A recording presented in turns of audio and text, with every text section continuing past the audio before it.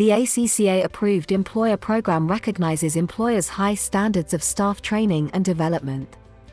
We're committed to ensuring that our students, affiliates, and members have the right skills, ethics, and competencies to add value and drive businesses around the world forward. Employers play a vital role in ensuring their employees have access to regular professional development and support. There are 4 different approved employer streams: Trainee Development, Gold; Trainee Development, Platinum; Professional Development; Practicing Certificate Development. Professional Development and Practicing Certificate Development are approved employer streams that are aimed at our members. Today we'll be focusing on the first 2, Trainee Development Gold and Platinum, as these are aimed at supporting our future members who are working towards achieving their PER.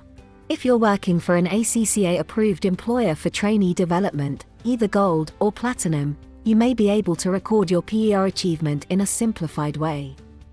This is because ACCA has already assessed that the level of training that the organization provides to their employees is sufficient to meet the PER, and they have suitable learning and development processes in place to support this.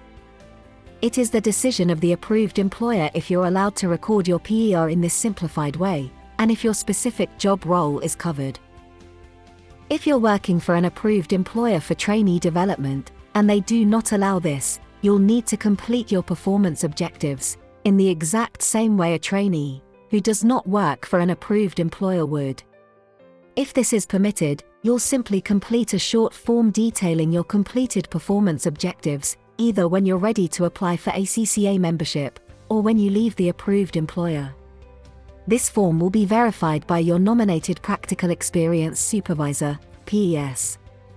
There is no set amount of time you need to work for an ACCA-approved employer in order to follow this simplified route.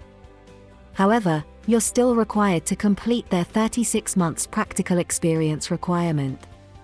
It's good to remember that the simplified route is in relation to the recording of their achievements only, not achieving the experience itself.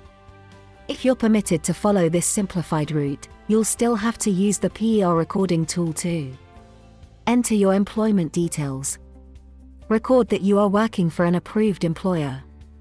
Record your progress towards achieving 36 months in a relevant role. Thanks for watching.